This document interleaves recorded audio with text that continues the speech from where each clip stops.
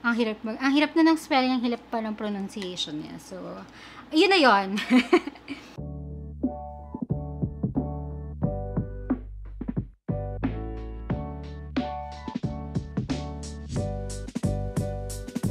So, a pair of Cartier earrings. Actually, old pa to because the new one has the closure na. This one still has the gap, so it means it's really old.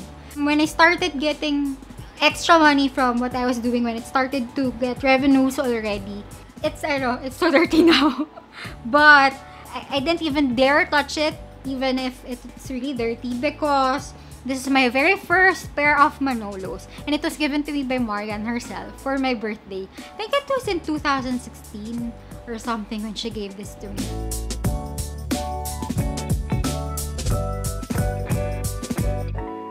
So, my 7th purchase is really very remarkable because I love everything that's limited, something that has a story, because I'm a very sentimental person, even though I don't quite reflect or show it a lot. And I've always dreamed of having one before, but it took a lot of time for me to save up and get myself one. This is a Chanel Minadre or Minodre. Ganun. It's mostly offered to top clients for you to have the opportunity to order one or to get one, kasi they don't make a lot or produce a lot of these things in a year. So, kunyari, in a particular region, they only have 2. Like, it's really very rare for a person to have it. So, I hold it so close to my heart that I save it for special occasions like my 30th birthday. It's the first time that I threw a party. Very intimate one. It was written on a lot of pages in magazines. It was featured, and this bag was featured also. Kasi I didn't celebrate my 18th birthday, so when I turned 30, I thought that maybe it's time for myself to give a little party or to celebrate. And that was also the 10th year of LoveLuxe. So everything has a story. So I wore this on my 30th birthday, wore this on the 10th anniversary of LoveLuxe, and every time there's something special, it's my go-to bag. Because, it stands out. My 8th purchase is actually, matagal ko nag-ipunan also. Yun nga, I told you that there's just something about Van Cleef that makes me feel like a royalty. So, kinumpleto ko yung collection. And this one, it's one of the remarkable buys because I turned 30, so took me quite some time for me to be able to buy something like this. It's the 20-leaf clover mother of pearl Van Cleef Alhambra collection. So it's a must-have for you as a collector to have one of these, like the 10-piece, 20-piece, but the most that they have is the 20-piece. It's just a very classic. It's a classic that I can pass on to the next generation, which is my child. Always when I purchase something that's very expensive, I always think about the value of it in the future. Always. And even in my practice as a consultant, that's what I always have in mind. The purchase versus how long are you gonna use it, or how long it's gonna last you, if it's really worth your investment or not. Because at some point we have to admit that these things also appreciate over time, especially these days. Nung 30 ako, medyo nag-splurge ako. So I felt like I needed to reward myself. So, I bought medyo a lot, 30 years old. Nung nag-30 ako, medyo sabay-sabay sila. And they are all remarkable at the same time. Not only because I was 30, but it was really a turning point of my life. After having undergone a lot of, trials that year, I told myself that making that year alone was entirely successful enough for me. That was the standard of success for me, being happy on my 30th birthday and the 10th anniversary of LoveLuxe as a brand, standing still, being there, being able to deliver up to this point is really something that I have to celebrate, and I have to mark it with something that is very remarkable. Paulit-ulit yung remarkable. Hayaan niyo na. This is a vintage watch that I bought in Tokyo. I have a friend there who lives there, so I told you, I have people na rin everywhere that can buy the things that I need. I wanted to buy a watch because it's also one of my weaknesses and investments too. That over the years, if there's a big thing to celebrate, I buy myself a watch. I buy my mama a watch. I buy people that I love a watch. So, pag love kita, Really, like yung mga anak ko now, I think of them na, I'll buy this kasi in the long run, this will be for my little boy, this will be for my little girl, justifying my buying also. They are investment pieces for me, if you come to think of it.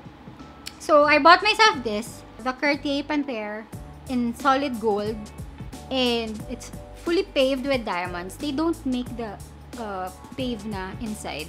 Binalik nila to, just this year I saw, na fully paved pati yung mga straps. Kasi for a time, they discontinued it and then they brought it back this year.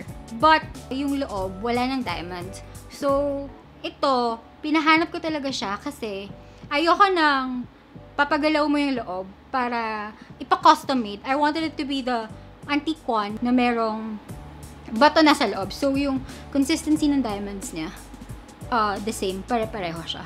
So, I bought it. It was a splurge, but it was definitely worth it. Made my friend fly. Sabi ko, bayaran ko pa masaya, umuwi ka dito. Gift ko na sa'yo for Christmas. And she wanted to come home also because she wanted to see her relatives here. And it was something that, match made in heaven for us. So, I wore it there also. Wore it to a lot of meetings, special events that I needed to. And in the long run, this will be my daughter's watch. So, lahat may istorya talaga. I'm very happy that this kind of things na hindi ginalaw sa labas, meron ako. Kahit, even though the movement is quartz, kasi nga, vintage na siya. Ayun, nakalagay talaga siya, naka-engrave talaga siya sa ilalim. That, solid gold siya, but it's quartz. And it's okay, because it's really what I love. And then my 10th, that's actually not here with me, but I have the photos of it. It's a whole collection of, I'm really a Chanel girl. Fan na fan talaga ako, bata pa ako. It's the whole collection of the last design of Karl Lagerfeld. It's not here, baka nasa condo or elsewhere. This one and the earrings, they remade after he died, but the necklace never. Hindi na sila gumawa talaga, so they are pretty remarkable for me.